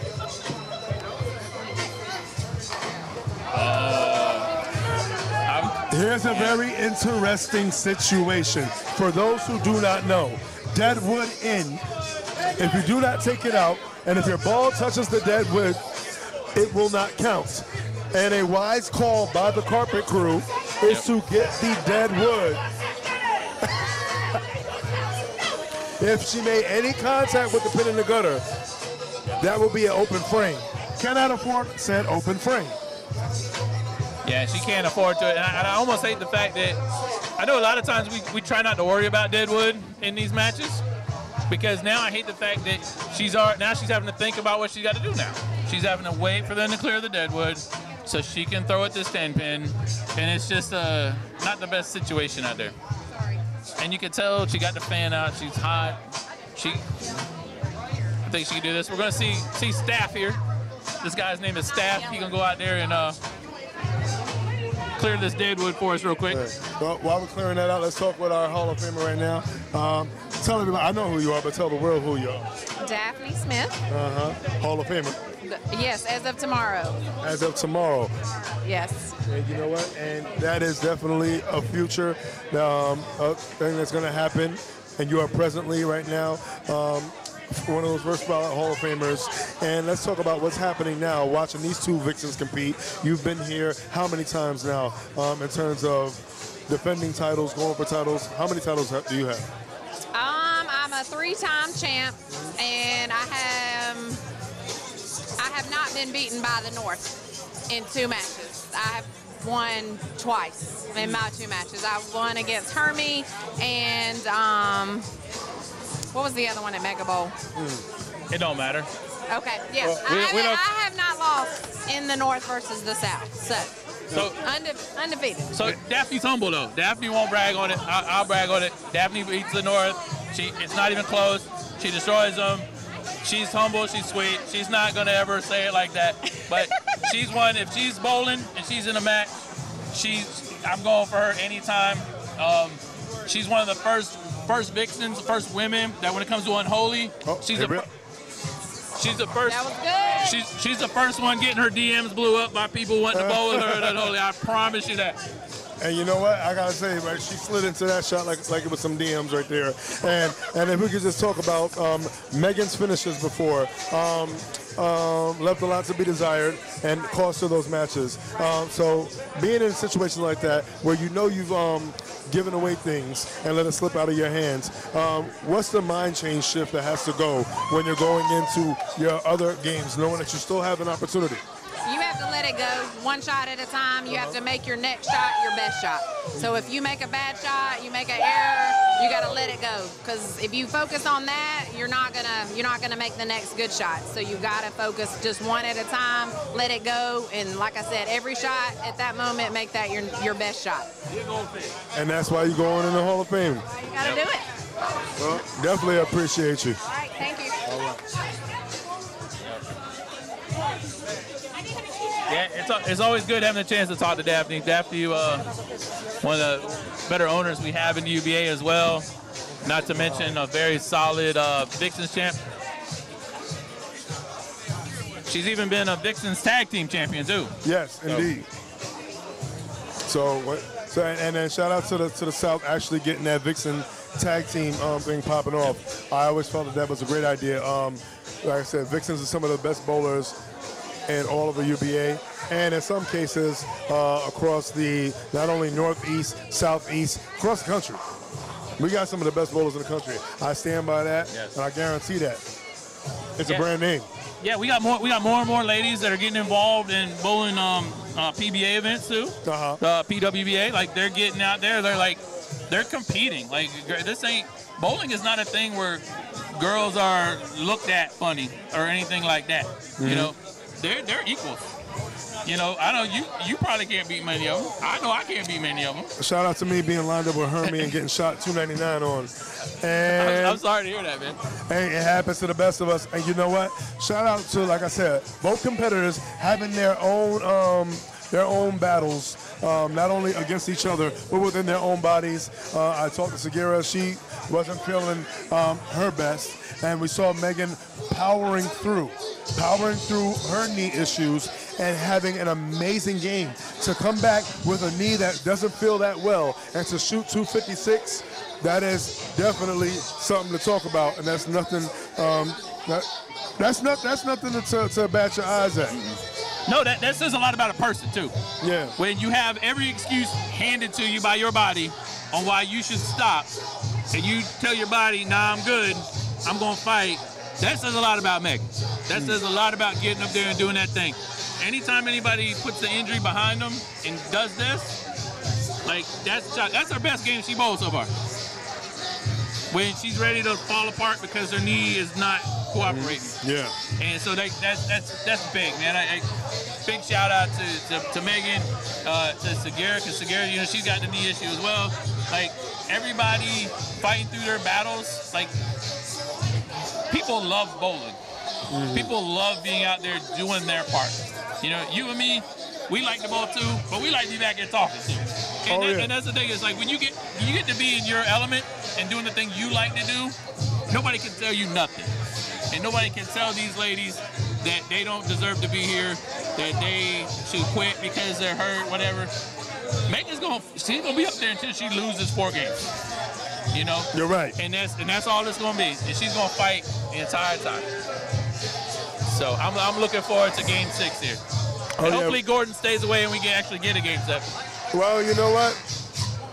But Meagan has shown us, anybody who's not familiar with Meagan, is definitely making sure you remember her name. And you know, she said, respect me. And I'm saying that for her. She should walk around saying, respect me. And the me is Meagan Edmonds. Yep. And I'm gonna suggest that as a jersey name for her. Her sister commented on YouTube already. So if, you know, Miranda, if you could, you know, go ahead and put that in her ear, get her a respect me is a perfect one, because ME, use the initials in your favor. That's what this guy's good at, is coming up with stuff on the fly. He's like his own little version of a comedian here. You know, our own little Dave Chappelle, a little bit. Maybe a little, with a little Chris Rock, a little bit of Chris Tucker on the same time. You know. All the Chris's. All the Chris's. And let's see if she can Chris in the pocket with this first shot. There you go. See, look how you like segue right into that, man. I love it, man. There you go. And that was your crimson red shot with a crimson red ball. There you go. And now we have what I like to call a different kind of match, because now you know that you can stick around. Now, after you stick around and stay around, make sure you don't play around and finish your food. And see, it's one of these things where it's like, you know, people come by and they're asking us, you know, as they're going to their event stuff, you know, hey, what's the count, all stuff. And you would think that since Sagirah's up 3-2, that the momentum's in her favor. But it's not. Because Sagirah blew her chance to end this already. Yeah. And Megan's capitalized. Yeah. Where she's like, okay, so she's down 3-2, but she's got the momentum. She went up there, threw a perfect strike right there to get started. And so the pressure, being up 3-2 though, is still on Sagirah. Yeah, and you know, I love when we talk about that. And I thought I was the only one that talks about that. Yes, you have the advantage of being up, but there's also the pressure of being up, because there is the what if factor. What if I don't finish this in time? What if they win that next game and they find a new ray of hope? What if I cost myself by not finishing a match when I should? There's a lot of different factors at play. Advantages and disadvantages are all about perspective, trajectories, and angles, similar to on the lanes. Yeah, I mean, you know, because the thing you don't want to creep up in your mind is, you know, why are we bowling this game, you know? And now we're back-to-back shots now where Sagirah is going to be going, oh, hell, I should have closed this out. But, you know, because Megan's throwing great, because Megan's 256 or whatever she threw the last game was the highest game we've had so far. So far, you know, because trust me, any one of these ladies can pop off a 3, and it wouldn't surprise me. So this is just stay tuned. I'll put it that way. Stay tuned. Stay tuned indeed, and we are staying tuned here live here at Battle Bowl 2024. And these ladies are definitely giving us more with each shot that they throw. They're leaving it all on the lanes right now. Absolutely. And they are definitely in their bags, literally and figuratively. Whether it's ball changes or just making sure that every step they take means something. The approaches are good. They're making good shots. Let's see if we're going to get the carry right here. And that's got to hurry.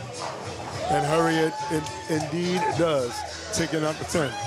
Yeah, and that's the worst ball she's thrown on that right side in quite some time. And, you know, she's going to have to make a move off of that one. You know, we'll see. I think she needs to make a move.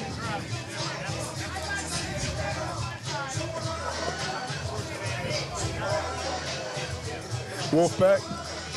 And wait a minute.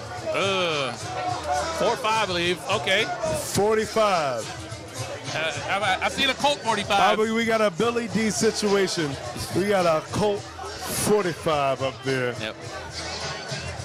And we're in Delaware, so there's plenty of zigzags around too.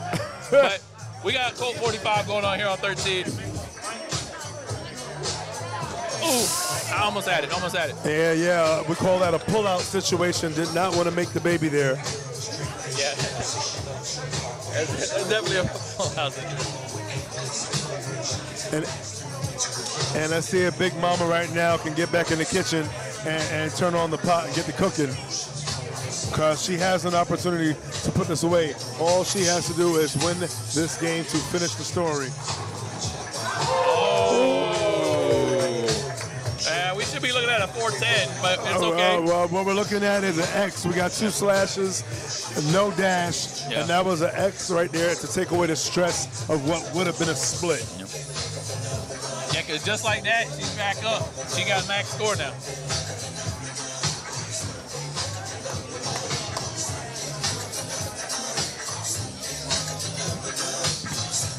And big shot right there. So it took her to witness a 45. It took her to get lucky on a 410 to throw the best shot she's thrown in probably 2 games. Well, a lot changes when you're staring down a 45. Yes, it does. And she did exactly what you do. You start running. Yeah. Hey, there's no lie detected from me on that one. Well, let's see if Meagan can reload. That's the same flat 10 Sagirah was having earlier. Yeah, it was ludicrous the way it stands up, but it is standing up. And let's see if she can knock it down. So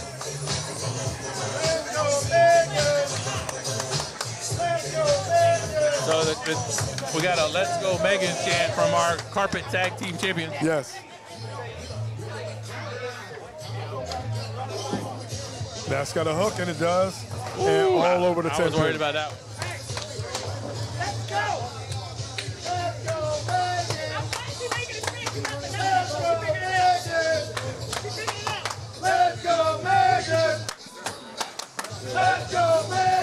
So we got the baseball, softball chants kind of going on here. Feel like DC's in the building. And Meagan up. Oh, another 10.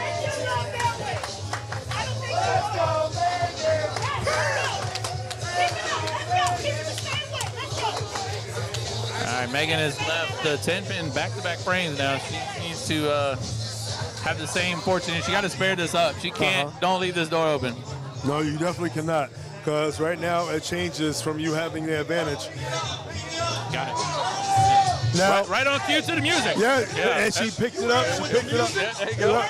Yeah. That's right. And you know what? I heard something like a phenomenon when she got that phenomenal carry, be that Sagirah Wheeler out of the frame.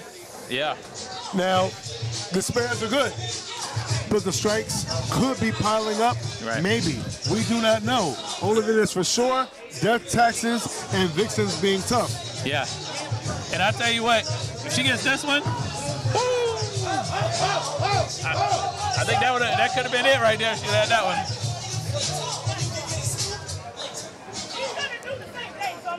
But I'll tell you another thing with Sagirah. It's like that little, like, when she gets up there and does like this little hair flip thing. Yeah. That's intimidating as shit. Oh. Like it we got a side bet on the spare. I'm not telling. She said we're five. betting on the spares. We betting on spares. Okay, here we go. Oh, here we go. The 5 is on the floor. We got a $5 bet on a 10-pin mate. She said, She said, since y'all talking high, let's see who's gonna bet me this 5 on this 10-pin. $5. So look at this. So she got the $5 laying over on the floor. She betting Randy or anybody else they get $5 and she's gonna make this $10 bet. Whoa, who we got this? Who we got behind us over here? Who we got over here? This is the man, the myth, and the legend. Tell him who y'all want to. I'm just Juice, you know, just the world heavyweight champion. That's it. Just watching this great match of these two women right here. Oh, you know what? Hey, it's better to be. Hey, yeah, you got the juice now, right? Yeah. You know, always got the juice. Shooting at him in the elevator? No.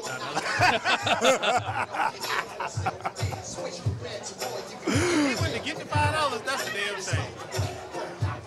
Okay, so we got a $5 bet going on for the 10 bet. The ladies getting serious here. Oh yeah, $5 bets on 10-pin make. Here we go. And this thing, that's Sagirah's $5. That wasn't nobody from her team. That was her putting it up. So her getting this is gonna show a lot.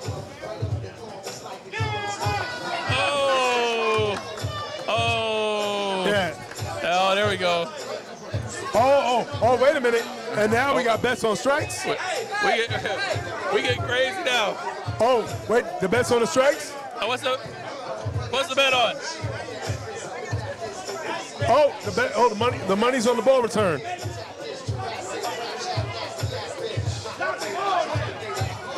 She said, okay, that's strike bet now. Strike. All right, here we go. All right. Right now, they're poking the bear. Man. You do not poke the bear. No, don't poke the bear, but my goodness.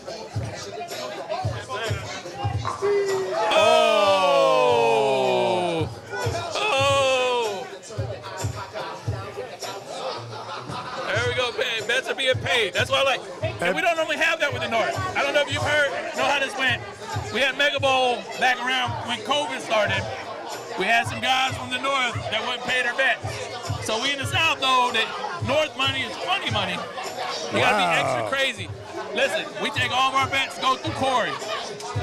If Corey ain't with you, we ain't with you. Afraid too early. And shout out to the South coming through. Yeah. It was an SOS situation. Yes. The carpet crew, normally you get disqualified for this in the wrestling world. They got into the ring, they got involved in the action. That's fine. Where is the CEO? The referee wasn't looking. The referee got knocked out. Now you got to take advantage. Oh, yeah. And she took advantage. All right. And now, back in the driver's seat.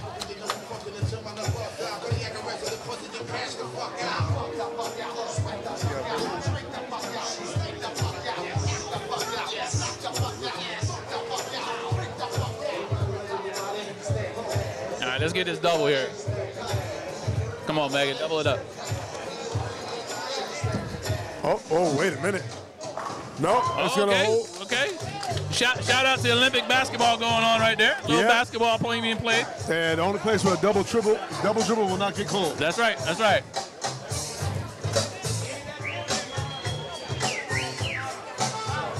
Now let's see who's going to be the proverbial brick house in this tightrope situation. They must have saw you walk in. Hey, North, I love you guys on the bets. Don't take what I said seriously, North on the bets. I don't need no more hate email. Wow,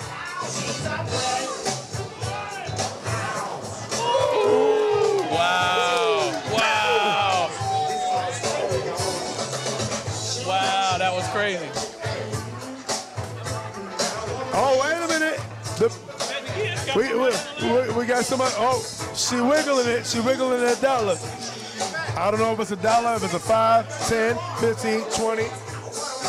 She said DMV money. It's not funny.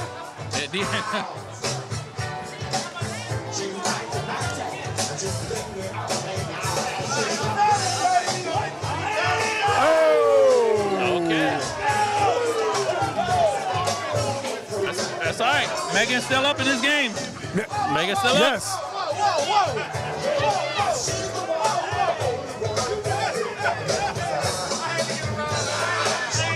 Oh man, we got some dancing going on. We got club energy now. Oh yeah. We got some BSE. We got some big strike energy. We got some big bowler energy. Yeah. And you know what? Me stands for match energy. Match she's energy. matching the energy of the crowd, and she's feeding off the energy of the South right now. Yeah, I'll tell you what, because that 256 last game, that was the first time when she was up going in late that she didn't open or screw it up or hand the game away. Yeah, yeah. And so right now, she's going to take advantage of Sagirah's open. There we go. Oh, we got a little high knees going right now. Yeah. And let's see if they can make the situation work out. Big Mama right now, she's great at making Meagan think about it. She goes back 7, still got to think about it. Yeah. But if ME, not only for Meagan Edmonds, but for matching energy, happens to go out, now you go back to thinking about that one little hiccup you had and that missed 10 pin. Another ugly 410. Wow, fell out. Man, listen. Oh, yeah. Julio. Wait. I got Julio, former welterweight champion, the king of the clap out. Yo, we see a lot of clapping going on. Jen is borrowing a little bit of your clap style. What are you seeing here from Sagirah as well as Meagan? From what I see, Sagirah, she's giving a little more hand. It looks a little slower off the hand, but she's really, that's a better shot actually right there from Sagirah. That's big too. Meagan looks like she's got a lot more ball speed on it, playing a little right of Sagirah, really driving through the pocket though. Yeah. This is really good, really close down to the wire right here. But Sagirah may have a chance at, actually no, this may end close. Who's it, 47, 236? Oh yeah. 245 here, so a double here really gonna force Meagan a double. Yeah, and you know what? Sagirah has been forcing that situation a lot. Forcing the situation has been her specialty. She needs to force the situation. That's not a 410 there. That's not a 410 there, Ray. No 410 on that lane. Big shot. Yeah, big shot for a potential 236, potential 245 for Meagan. Meagan must strike. Must double. Gotta strike. She needs a double. Regardless what Sagirah does here, got to double. Yeah. No double, a lot of trouble. And that trouble basically means that you're traveling. And you're traveling over the lanes. That's got to be 9 or better. Oh, and it's way better than 9. All right, here we go. All right, somebody keep Gordon Pepper away from us. Hey, Gordon. It's too close. Right. Don't holler for him to come over here. Gordon is sitting and watching. We don't want our ratings to go down. First shot is big. She needs a double. She needs 2 strikes for this. First shot. Oh! And that is going to be game, set, and match. No shame in the game of Meagan. She came here to a hostile environment that only grew more hostile as the tides got higher. But the fire that is 3-time champion Sagirah Wheeler started slow, but it burned and it turned into a raging flame. And unfortunately, Meagan is the one who suffered. But it is only a burn. It is not anything that will cause her demise, because I guarantee you that she will rise to be one of, if not, potentially a future Hall of Famer based on this, because things like this is what builds character. They say struggle builds character. Yes. Yeah, I mean, it's all about how you get off that struggle bus. You know what I mean? And what you do. Like, I'm so proud of Megan's effort today and what she done. You know, I'm not sure who my guy over here in the red shirt is with the CL on it, but he came down and you know, he had told Meagan, like, I was able to kind of read his mouth here where he's like, you know, hey, you know, anybody that can go toe-to-toe with Sagirah, I got respect for you. Facts. And so that's the thing. It's like, we're all talking trash. We're all doing all that stuff. At the end of the day, you're building respect. You're building character. You're doing all that kind of stuff that's going to put you in those elite categories. All right, so you didn't do what you said you were going to do. You didn't. You didn't say. You said 5. That's okay. But you had some fun. Yes. You won some extra money out there. Yes. Then you gave away some money. No, I'm up. You got up. I'm up. Because you missed a strike. Missed one. Okay. We were trying to keep up with it back there, but the carpet was just in the way. The carpet was in the way. So tell me what it was like bowling with Meagan this time. What did you take away from this? I didn't bowl Meagan last time. I was commentating, but watching her and then bowling with her, solid form. I already knew that I had to stay above my transition in order to be here. So I saw my guy right here. He came down, and you know, I saw him tell her, you know, like, hey, you can go toe to toe with Sagirah. Like, I respect you for that, and like, so that's great to see in this thing. What do we got? Talk to me about Central real quick. You're gonna be over the Central Conference real quick. You're going in as the champ of the Central Conference. Like, you like sandbagging everybody, so to speak. But hey, I'm proud of you as a peer. So just real quick, like, tell me about what you're looking forward to in the Central. I'm looking forward, since the Central, or DMV, has begged for this for 5 years, I know they better come out. They better participate, and we'll work on different types of medias and spreading people out, different types of things to be able to promote it, be able to show more, so more video, make sure it goes to the YouTube page. But we're just looking to build it. Like, when we say World Championship Series, it's not ranking, it's not bowling in your district, it's really bowling people in whatever house, some houses I've never heard of, and you bowl somebody you may know, you may not know, and see if you're good that day. At any day, anybody can get beat. So I'm looking to bring that in the Central. I know you're looking to grow that in the Southeast, and we're looking for that in the Northeast. So if you really want to see how you are toe-to-toe, one-on-one, WCS is where you're going to get that training. And so I look forward to what you're going to do in Central. Shout out your sponsors real quick. Woo, my sponsors. We got Hammer Bowling, we got Addicted to Bowling, we got L1 Apparel, we got Brooms Plumbing, we got CB Gripper, we got World Class Pro Shop, we got Striking Against Suicide, Spare a Life. So those are all the sponsors. Well, congratulations on the win today, and I look forward to talking to you some more this weekend. Thank you. UBA all day.